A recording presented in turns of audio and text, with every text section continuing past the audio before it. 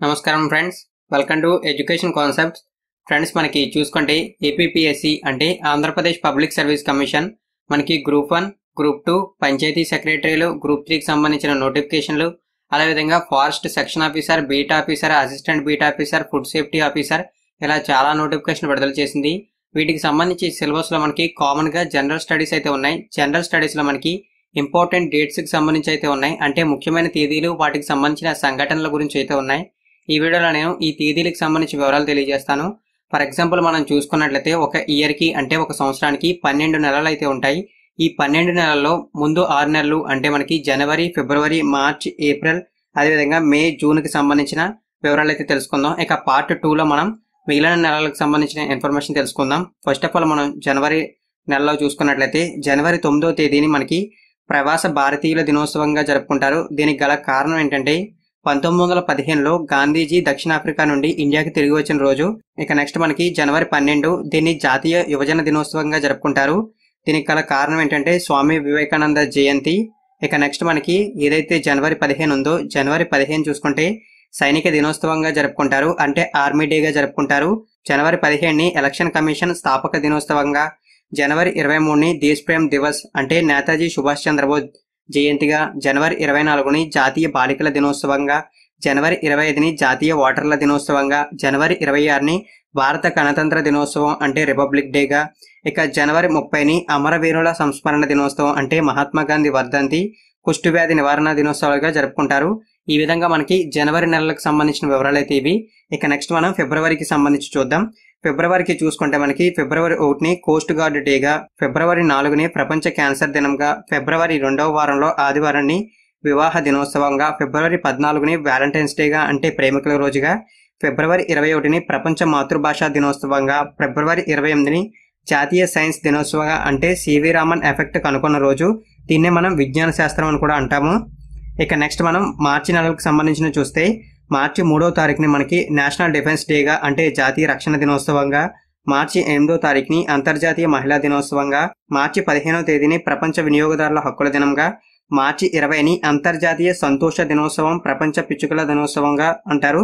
దీన్నే మనకి sparrow day అని కూడా అంటారు. మార్చి 20ని, మార్చి 21ని ప్రపంచ అటవీ దినోత్సవంగా, మార్చి 22ని ప్రపంచ నీటి దినోత్సవంగా, మార్చి 23ని ప్రపంచ వాతావరణ దినోత్సవంగా, మార్చి 24ని ప్రపంచ క్షయ దినోత్సవంగా, మార్చి 28ని నేషనల్ ఫిషింగ్ డేగా జరుపుకుంటారు. ఇవి మనకి మార్చి నెలకు సంబంధించి. ఇక నెక్స్ట్ మనకి చూసుకుంటే ఏప్రిల్లో చూసుకుంటే మనకి ఏప్రిల్ 5వ తారీఖుని జాతీయ సముద్రయాన దినోత్సవంగా, జాతీయ మారిటైమ్ దినోత్సవంగా, లేదా మనకి సమతా దినోత్సవం అంటే బాబు జగజ్జీవన్ రావు గారి జయంతి సంబంధంగా జరుపుకుంటారు. ఇక మనకి ఏప్రిల్ 7 ప్రపంచ ఆరోగ్య దినోత్సవం అంటే వరల్డ్ హెల్త్ డే. ఇక ఏప్రిల్ 12 ప్రపంచ విమానయాన అంతరిక్ష యాత్రా దినోత్సవంగా జరుపుకుంటారు. ఏప్రిల్ 13ని చూసుకుంటే మనకి జలియన్ వాలాబాగ్ దినోత్సవంగా జరుపుకుంటారు. ఏప్రిల్ 14ని డాక్టర్ బిఆర్ అంబేద్కర్ జయంతి. ఏప్రిల్ 17ని ప్రపంచ హోమోలిఫియా దినోత్సవం.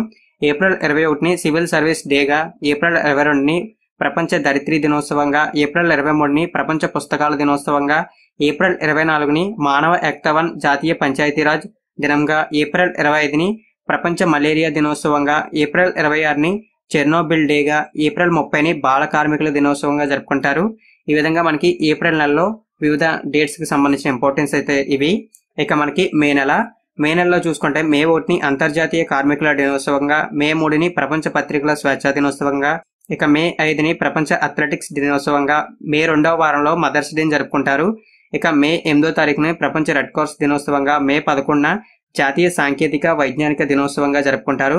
దీన్నే మనం టెక్నాలజీ డే అంటాం. రాజస్థాన్ లో మనకి ప్రోగ్రామ్ లో 2వ అణువస్త్ర పరీక్షలు నిర్వహించినటువంటి సంవత్సరం నుండి మనకి మే 11వ తేదీని ఈ విధంగా గుర్తించడం అయితే జరుగుతుంది. ఇది మన ఇండియాలో మాత్రమే, ఇవైతే గుర్తుంచుకోండి. ఇక మే 12న అంతర్జాతీయ నర్సుల దినోత్సవంగా, మే 15న అంతర్జాతీయ కుటుంబ దినోత్సవంగా, మే 17న ప్రపంచ టెలికమ్యూనికేషన్ దినంగా, మే 21న ఉగ్రవాద వ్యతిరేక దినోత్సవంగా అంటే రాజీవ్ గాంధీ వర్ధంతి మే 21 గుర్తుంచుకోండి. మే 22 ప్రపంచ జీవ వైవిధ్య దినం అంటే బయోడైవర్సిటీ డే. ఇక మే 24ని కామన్వెల్త్ దినోత్సవంగా, మే 29ని ఎవరెస్ట్ దినోత్సవంగా, మే 31ని పొగాకు వ్యతిరేక దినోత్సవంగా జరుపుకుంటారు. ఇక నెక్స్ట్ మనకి లాస్ట్ పార్ట్ 1లో ఇందులో చూసుకుంటే మనకి జూన్ నెల అయితే ఉంది. జూన్ నెలలో మనకి 5వ తారీఖుని ప్రపంచ పర్యావరణ దినోత్సవంగా, జూన్ 20ని ప్రపంచ శరణార్థుల దినోత్సవంగా, జూన్ 3వ వారంలో ఆదివారం చూసుకుంటే ఫాదర్స్ డేగా, జూన్ 21న ప్రపంచ యోగా దినోత్సవంగా, జూన్ 26న మత్తు పదార్థాల దుర్వినియోగ వ్యతిరేక దినోత్సవంగా, అంటే ప్రపంచ డ్రగ్ వ్యతిరేక దినం, అంటే డ్రగ్స్కి సంబంధించి. ఇక జూన్లో 29వ తేదీని జాతీయ గణాంక దినంగా జరుపుకుంటారు. ఇదైతే చూసుకోవచ్చు. ఈ విధంగా మనకి చూసుకుంటే ఒక సంవత్సరంలో 12 నెలల్లో 6 నెలల్లో చూసుకుంటే ఏవైతే మనకు ఉన్నాయో ఈ 6 నెలల్లో ఒక్కో నెలకి సంబంధించి ఏవైతే ఇంపార్టెంట్ డేట్స్ ఉన్నాయో ఆ డేట్స్ అయితే మీకు తెలియజేశాను. ఈ మనకి ఏపీపీఎస్సీకి సంబంధించి ఏవైతే గ్రూప్ 1, గ్రూప్ 2 పంచాయతీ సెక్రటరీ ఎగ్జామ్స్లో జనరల్ స్టడీస్ ఉన్నాయో వాటికి ప్రిపేర్ అవ్వడానికి అయితే యూస్ అవుతాయి. అదేవిధంగా పార్ట్ 2 కూడా త్వరలోనైతే చేస్తాను. థ్యాంక్ యూ ఫ్రెండ్స్, ఈ వీడియో వాచ్ చేసినందుకు. అలాగే ప్రతి ఫ్రెండ్కి షేర్ చేయండి.